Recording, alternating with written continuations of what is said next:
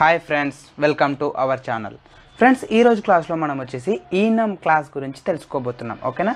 So ఈనమ్ అంటే ఏంటి, ఆ క్లాస్ని ఎలా క్రియేట్ చేయాలి, ఎందుకు క్రియేట్ చేయాలి, దానివల్ల యూజ్ ఏంటి అనేది మనం ఈరోజు డీటెయిల్గా తెలుసుకోబోతున్నాం. Okay, so first of all వచ్చేసి అసలు ఈనమ్ అంటే ఏంటి అని చూసినట్టయితే సింపుల్గా ఎన్యూమరేషన్. ఓకేనా? సో ఈ ఎన్యూమరేషన్ అని కంప్లీట్గా పిలవకుండా మనం సింప్లిఫై చేసి ఈనమ్ అని పిలుస్తున్నాం. ఓకేనా ఫ్రెండ్స్?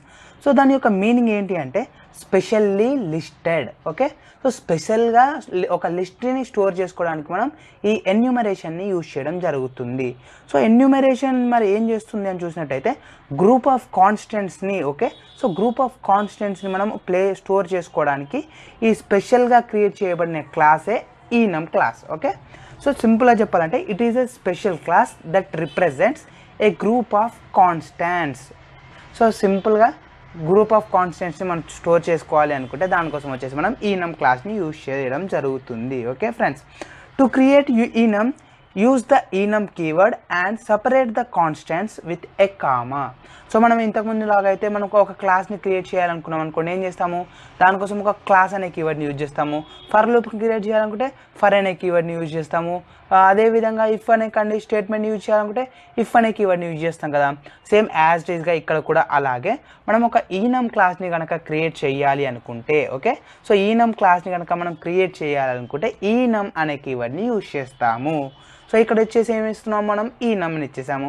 నెక్స్ట్ ఏమి ఇవ్వాలి, మనము యాజ్ ఇట్ ఈస్గా మనం ఒక మెథడ్ని క్రియేట్ చేసినప్పుడు మెథడ్ యొక్క నేమ్ ఇస్తాము, క్లాస్ని క్రియేట్ చేసినప్పుడు దానికి ఒక నేమ్ ఇస్తాము. అదేవిధంగా మనం ఇక్కడ ఈనమ్ని క్రియేట్ చేసినప్పుడు ఆ ఈనమ్కి కూడా మనం ఒక నేమ్ని పాస్ చేయాలి. ఫర్ ఎగ్జాంపుల్ ఇక్కడ నేను ఏమేమి ఇస్తున్నానంటే లెవెల్ అనేసి నేమ్ ఇస్తున్నాను. ఓకేనా?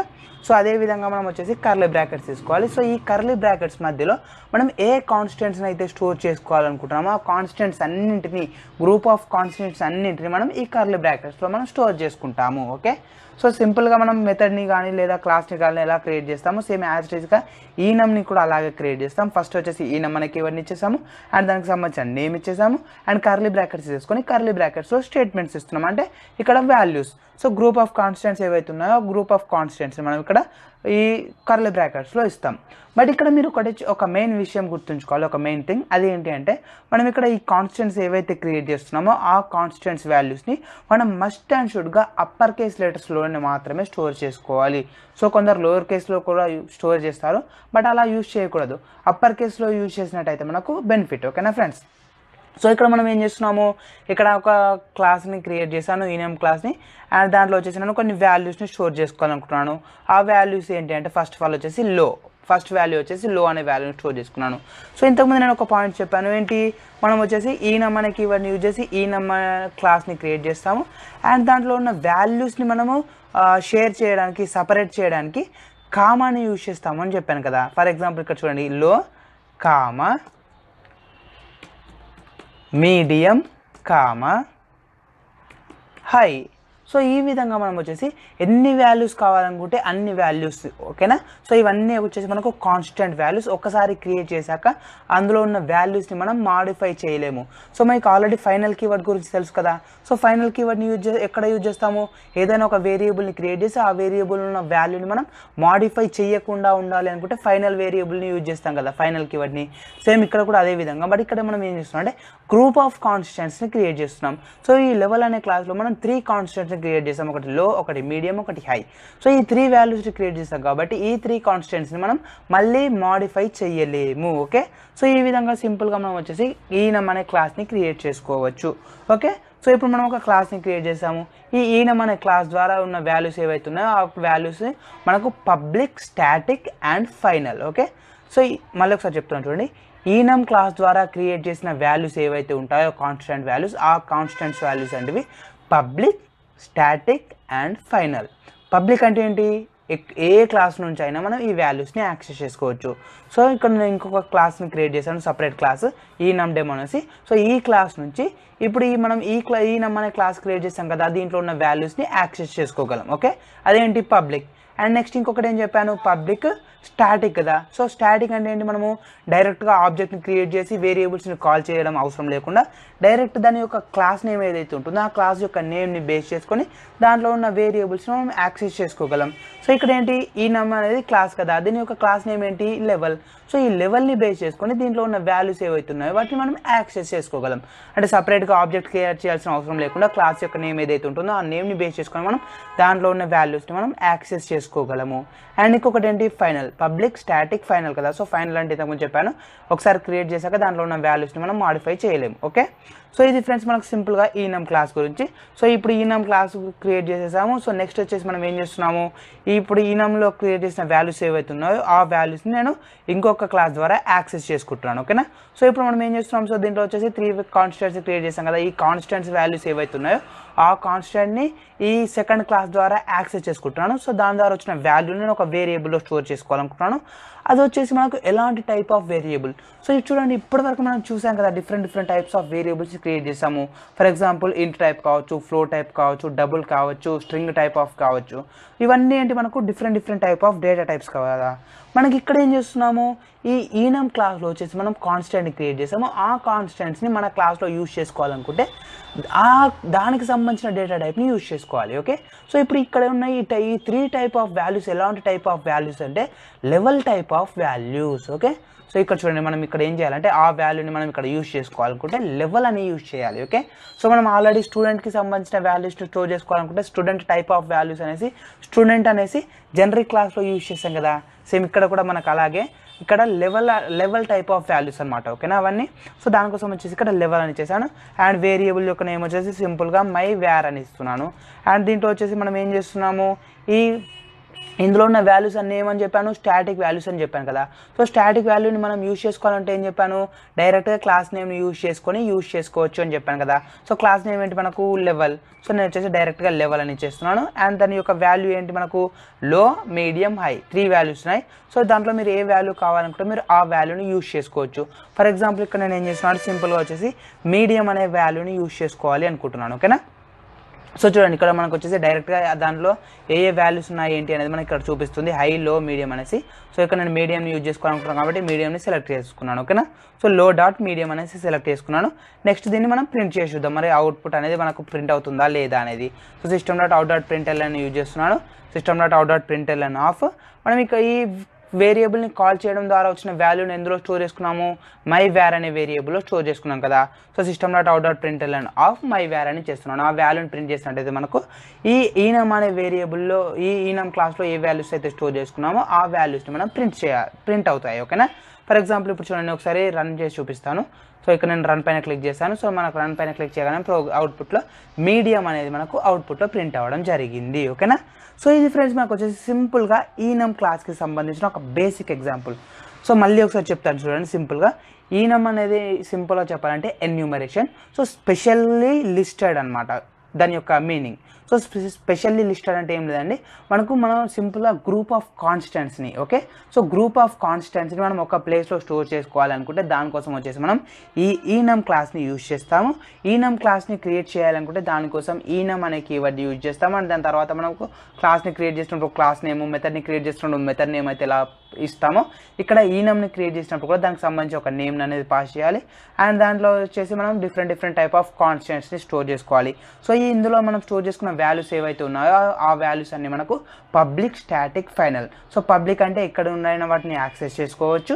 అండ్ స్టాటిక్ అంటే దాన్ని మనం యాక్సెస్ చేసుకోవాలనుకుంటే ఆబ్జెక్ట్ని క్రియేట్ చేయాల్సిన అవసరం లేకుండా దాని యొక్క క్లాస్ నేమ్ ఏదైతే ఉంటుందో ఈనమ్ క్లాస్ నేమ్ ఏదైతే ఉంటుందో ఆ క్లాస్ నేమ్ని బేస్ చేసుకొని దాంట్లో ఉన్న వాల్యూస్ని మనం యాక్సెస్ చేసుకోవచ్చు. అండ్ దాంట్లో ఉన్న వాల్యూస్ అన్ని మనకు ఫైనల్. ఒకసారి క్రియేట్ చేసినాక దాంట్లో ఉన్న వాల్యూస్ని మనం మళ్ళీ చేంజ్ చేయలేము. ఓకేనా. సో ఇది మనకేంటి ఈనమ్ క్లాస్ యొక్క బేసిక్ ఎగ్జాంపుల్. ఓకేనా ఫ్రెండ్స్. సో ఇక్కడ మీరు చూసినట్టయితే కనుక నేను వచ్చేసి ఏం చేశాను, ఈనమ్ అనేసి ఒక క్లాస్ని క్రియేట్ చేశాను కదా. ఈ క్లాస్ని ఎక్కడ క్రియేట్ చేశాను, మన మెయిన్ క్లాస్ ఏదైతే ఉంటుందో మెయిన్ క్లాస్కి అవుట్ సైడ్లో క్రియేట్ చేశాను కదా. ఈనమ్ లెవెల్ అనేసి సపరేట్గా నేను మన క్లాస్ ఏది ఈనమ్ డెమో అనేది ఇది మన క్లాస్ కదా, మెయిన్ క్లాస్. ఇన్ని రోజులు చూసుకున్నది అయితే ఇది. బట్ ఇప్పుడు నేను ఏం చేశాను, ఈ క్లాస్కి అవుట్ సైడ్లో ఈనమ్ అని క్రియేట్ చేశాను కదా. సో ఇలా మీరు అవుట్ సైడ్లో కాకుండా క్లాస్ లోపల కూడా మీరు క్రియేట్ చేసుకోవచ్చు ఓకేనా. ఫర్ ఎగ్జాంపుల్ ఇప్పుడు చూడండి నేను ఏం చేశానంటే క్లాస్ ఈనమ్ డెమో ఉంది కదా, సో దీని లోపల నేను ఇంతకుముందు మనం ఏదైతే కోడింగ్ రాసామో ఆ కోడింగ్ నేను ఇక్కడ ఇన్సర్ట్ చేస్తున్నాను ఓకేనా ఫ్రెండ్స్. సో చూడండి ఈనమ్ లెవెల్ లో మీడియం హై, ఈ విధంగా మీరు వచ్చేసి ఈనమ్ క్లాస్ని ఒక క్లాస్ లోపల క్రియేట్ చేసుకోవచ్చు లేదా ఒక క్లాస్కి అవుట్ సైడ్లో కూడా మీరు క్రియేట్ చేసుకోవచ్చు. ఫర్ ఎగ్జాంపుల్ ఇక్కడ నేను వచ్చేసి లెవెల్ డాట్ మీడియం అని కాకుండా లెవెల్ డాట్ లో అనే వాల్యూని ఇస్తున్నాను. సో ఇప్పుడు ఒకసారి మనం రన్ చేసి చూద్దాం మరి అవుట్పుట్ అనేది ప్రింట్ అవుతుందా లేదా అనేది. సో ఇక్కడ మనం అవుట్పుట్ చూసుకున్నట్లయితే కనుక మనకు అవుట్పుట్లో లో అనేది ప్రింట్ అవ్వడం జరిగింది ఓకేనా. సో ఈ విధంగా మనం వచ్చేసి ఈనమ్ క్లాస్ని మనం ఒక క్లాస్లో క్రియేట్ చేయవచ్చు లేదా క్లాస్కి అవుట్ సైడ్ కూడా క్రియేట్ చేయవచ్చు. సో ఇంతకు మేము చూసినట్టయితే మనం వచ్చేసి ఈనమ్ అనేది ఏంటి అని చెప్తున్నాను, నేను క్లాస్ క్లాస్ క్లాస్ క్లాస్ అని చెప్తున్నాను కదా చాలా టైమ్స్. మరి క్లాస్ని క్రియేట్ చేసి మనం ఏం చేయగలం, ఓన్లీ కాన్స్టెంట్ వేరియబుల్ని మాత్రమే క్రియేట్ చేసుకోవచ్చా అంటే కాదు ఓకేనా. సో దీంట్లో మనం ఈనమ్ క్లాస్ ఏదైతే ఉంటుందో ఆ ఈనమ్ క్లాస్లో మనం ఇన్స్టాన్స్ వేరియబుల్ని క్రియేట్ చేయవచ్చు, ఇన్స్టాన్స్ మెథడ్ని క్రియేట్ చేయవచ్చు, కన్స్ట్రక్టర్స్ని క్రియేట్ చేయవచ్చు ఓకేనా. సో వీటన్నింటి కూడా మనం ఈనమ్ క్లాస్లో క్రియేట్ చేయవచ్చు. బట్ దానికి సంబంధించిన ఎగ్జాంపుల్ నేను ఇక్కడ ఎక్స్ప్లెయిన్ చేయట్లేదు, మీకు కావాలనుకుంటే మీరు సెర్చ్ చేయండి గూగుల్లో, మీకు దొరుకుతాయి different types of example. So ఇక్కడ సింపుల్గా నేను ఈనమ్ అనేది ఎలా క్రియేట్ చేస్తామో ఏంటి అనేది చెప్తున్నాను ఓకేనా. సో దీంట్లో కన్స్ట్రక్టర్స్ని క్రియేట్ చేసుకోవచ్చు, వేరియబుల్స్ని క్రియేట్ చేసుకోవచ్చు అండ్ మెథడ్స్ కూడా మీరు క్రియేట్ చేసుకోవచ్చు. ఒకసారి మీరు ట్రై చేయండి, మీకు ఈజీగా అర్థమైపోతుంది ఓకేనా ఫ్రెండ్స్. మరి మనం ఇంతకుముందు వచ్చేసి అసలు ఈ ఈనమ్ అనే క్లాస్ అనేది ఉంది కదా, ఈ ఈనమ్ క్లాస్ని ఎందుకు క్రియేట్ చేయాలి, అసలు దానివల్ల మనకు యూజ్ ఏంటి అనేది నేను చెప్పలేదు కదా. సో ఈ క్లాస్ని మనం ఎందుకు క్రియేట్ చేయాలని చూసినట్టయితే ఓకేనా. సో ఒక్కసారి మనం ఒక గ్రూప్ ఆఫ్ వేరియబుల్స్ క్రియేట్ చేసేసి ఆ గ్రూప్ ఆఫ్ వేరియబుల్స్ని మనం ఎప్పుడూ చేంజ్ చెయ్యము, ఆ గ్రూప్ ఆఫ్ వేరియబుల్స్ అనేవి మనకు మస్ట్ అండ్ షుడ్గా అలాగే ఫిక్స్డ్ వేరియబుల్స్ లాగా ఉంటాయి అనుకుంటే దానికోసం మనం ఈ ఈనమ్ క్లాస్ని క్రియేట్ చేయడం జరుగుతుంది. సో సింపుల్గా చెప్పాలంటే ఫర్ ఎగ్జాంపుల్ ఇప్పుడు చూడండి మనకు వచ్చేసి మంత్లో ఉన్న డేస్ ఉంటాయి. సో జనవరి అంటే మస్ట్ అండ్ షుడ్గా 31 డేస్ మాత్రమే ఉంటాయి, 30 డేస్ కానీ 29 డేస్ 28 డేస్ ఇలా ఉంటాయి కదా. సో ఆ విధంగా మనకు వచ్చేసి మంత్లో ఉన్న డేస్ని రిప్రజెంట్ చేయడానికి లేదా వీక్ ఉంటుంది. ఫర్ ఎగ్జాంపుల్ 1 వీక్ అంటే ఏముంటుంది మనకు Sunday Monday Tuesday Wednesday so up to Saturday వరకు ఉంటాయి కదా. సో ఈ విధంగా మనకు వచ్చేసి ఒక వీక్లో ఏ డేస్ ఉంటాయి అనేసి మనం ఇలా క్రియేట్ చేయాలనుకుంటే దానికి సంబంధించి, లేదా ఫర్ ఎగ్జాంపుల్ ఇప్పుడు వచ్చేసి మనకు డైరెక్షన్స్ ఉన్నాయి. డైరెక్షన్స్ అంటే ఏంటి, మనకు మెయిన్గా చూసుకున్నట్లయితే 4 చూసుకుంటాం లేదా 8 చూసుకుంటాం, ఈస్ట్ వెస్ట్ నార్త్ సౌత్ చూసుకుంటాం లేదా సౌత్ ఈస్ట్ సౌత్ వెస్ట్ ఇలా డివైడ్ చేస్తాం కదా. సో అలా మనం వచ్చేసి డైరెక్షన్స్ని క్రియేట్ చేయాలనుకున్నా లేదా కలర్స్ ఉన్నాయి, కలర్స్ వచ్చేసి స్పెసిఫిక్ కలర్స్ ఇచ్చేసి ఆ కలర్స్లో మాత్రమే మీరు ఏదో ఒక వాల్యూని సెలెక్ట్ చేసుకోవాలనుకున్నా. సో లేదా డెక్ ఆఫ్ కార్డ్స్ ఉంటాయి. సో డెక్ ఆఫ్ కార్డ్స్ అంటే మనకు 4 టైప్స్ ఆఫ్ కార్డ్స్ ఉంటాయి, హార్ట్స్ అనేసి లేదా క్లబ్ అనేసి మనకు డైమండ్ అనేసి. సో ఈ విధంగా ఉంటాయి కదా సింబల్స్. సో అలా ఈ విధంగా మనం ఏంటంటే ఒకసారి క్రియేట్ చేశాక దాంట్లో ఉన్న వాల్యూని మనం చేంజ్ చెయ్యము, పర్మనెంట్గా అవి అలాగే స్టోర్ అయ్యి ఉంటాయి అని అలాంటి వాల్యూస్ని మనం స్టోర్ చేసుకోవాలి అనుకుంటే దానికోసం వచ్చేసి మనం ఇలా ఈనమ్ క్లాస్ని క్రియేట్ చేయడం జరుగుతుంది ఓకేనా ఫ్రెండ్స్. సో ఇప్పుడు మనం ఏం చేసాము, సింపుల్గా వచ్చేసి ఈనమ్ క్లాస్ని క్రియేట్ చేసాం కదా. సో ఈనమ్ క్లాస్ని క్రియేట్ చేసాము, దానికి సంబంధించి ఒక వాల్యూని ప్రింట్ చేసాం కదా. సో సింగిల్ వాల్యూని ప్రింట్ చేసాము ఎలా అనేది తెలుసుకున్నాం కదా. బట్ అలా కాకుండా మనకు వచ్చేసి సింగిల్ వాల్యూ కాకుండా ఆ ఈనమ్ క్లాస్లో ఉన్న అన్ని వాల్యూస్ని మనం ప్రింట్ చేయాలి అనుకున్నాం అనుకోండి. సో దానికోసం మనం సింపుల్గా ఫర్ ఈచ్ లూప్ని కూడా యూజ్ చేసుకోవచ్చు. సో ఫర్ ఈచ్ లూప్ని మనం ఎలా యూజ్ చేస్తాం అనేది మనకు తెలుసు ఆల్రెడీ, నేను ఇక్కడ చూపిస్తున్నాను ఓకేనా. సో చూడండి ఫర్ ఈచ్ లూప్ని క్రియేట్ చేస్తున్నాను ఫర్, అండ్ దీంట్లో మనం ఏం చేస్తాము, ఫస్ట్ టైప్ వచ్చేసి డేటా టైప్ని పాస్ చేస్తాం కదా, ఇంటూ స్ట్రింగ్ డబుల్. సో ఈ విధంగా మనం డేటా టైప్ని పాస్ చేస్తాం. బట్ ఇప్పుడు మనం ఏం ప్రింట్ చేస్తాము, ఈనమ్ని ప్రింట్ చేస్తున్నాం. సో ఆ ఈనమ్లో ఉన్న వాల్యూస్ అన్ని ఎలాంటి టైప్ ఆఫ్ వాల్యూస్ అని చెప్పాను, లెవెల్ టైప్ ఆఫ్ వాల్యూస్ అని చెప్పాను కదా. సో ఇక్కడ మనం వచ్చేసి సింపుల్గా లెవెల్ అనే ఇవ్వాలి ఓకేనా. సో ఫర్ లెవెల్ అండ్ మనం ఒక వేరియబుల్ని క్రియేట్ చేయాలి. సో ఈ వేరియబుల్ యొక్క నేమ్ వచ్చేసి సింపుల్గా నేను ఎక్స్ అని ఇస్తున్నాను. అండ్ మనం వచ్చేసి సింపుల్గా మళ్ళీ సేమ్ డేటా టైప్ యొక్క నేమ్ ఇవ్వాలి లెవెల్ డాట్ ఇక్కడ వచ్చేసి ఏంటి మనకు క్లాస్ నేమ్. సో మనం ఇక్కడ ఏం చేస్తున్నాము, ఏదో ఒక క్లాస్లో ఉన్న వాల్యూస్ని ప్రింట్ చేస్తున్నాం కదా. సో ఇక్కడ మనకు క్లాస్ యొక్క నేమ్ ఏంటి, లెవెల్ కదా. సో లెవెల్ కాబట్టి లెవెల్ అని ఇచ్చేసాను. అండ్ దీంట్లో ఉన్న మనకు ఏం ప్రింట్ అవ్వాలి, వాల్యూస్ అన్నీ ప్రింట్ అవ్వాలి. సో ఏదో ఒక ఈనమ్ క్లాస్లో ఉన్న మనం అన్ని వాల్యూస్ని ప్రింట్ చేయాలి అనుకుంటే దానికోసం ఒక మెథడ్ ఉంది. ఆ మెథడ్ ఏంటి అంటే మనకు వచ్చేసి వాల్యూస్ మెథడ్. సో ఇక్కడ చూడండి వాల్యూస్ అనేసి నేను యూజ్ చేసేసాను ఓకేనా.